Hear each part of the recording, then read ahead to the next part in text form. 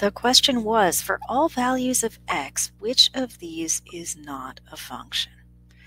Well, let's start by reviewing what a function is. And if we want to gracefully avoid using the word in the definition, we're going to have to say that a function is a thingy such that for each input, there's exactly one output. In other words, for each x value I plug into my function, I get exactly one f of x out of it. You might be wondering, what if I plug in an x and I get two values for f of x? Is that a function? Nope, not a function. Okay, what if I get no values for f of x? No, also not a function. 1 means 1. So what are some examples of things that aren't functions? How about f of x equals plus or minus x? Suppose I plug in 2 for x. What's my f of x? Well, plus 2 and minus 2. That's two answers, not a function. All right, what about f of x equals 1 over x? Well, in this case, if I plug in 2, I'm actually fine, because f of x is 1/2. That's one answer.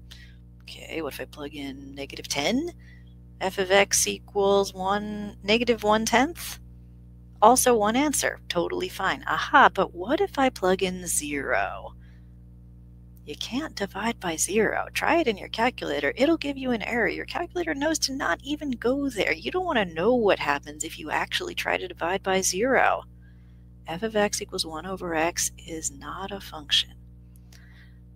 Now, on the other hand, I can redefine it so that it is a function. I can say, okay, what if I say x can't be 0?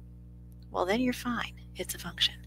So going back to our original options, there's got to be one among these for which there's some x I can plug in, and I get either more than one f of x or no f of x at all. Keep in mind that fractional exponents are roots. So raising something to the 1/2, that's the square root.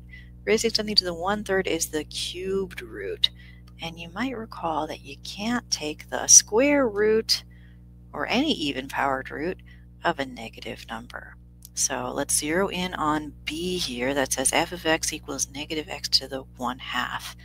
I can rewrite it as f of x equals square root of negative x. And if I plug in a value for x that happens to be positive, like 2, I end up with the square root of negative 2, for which the answer is an imaginary number.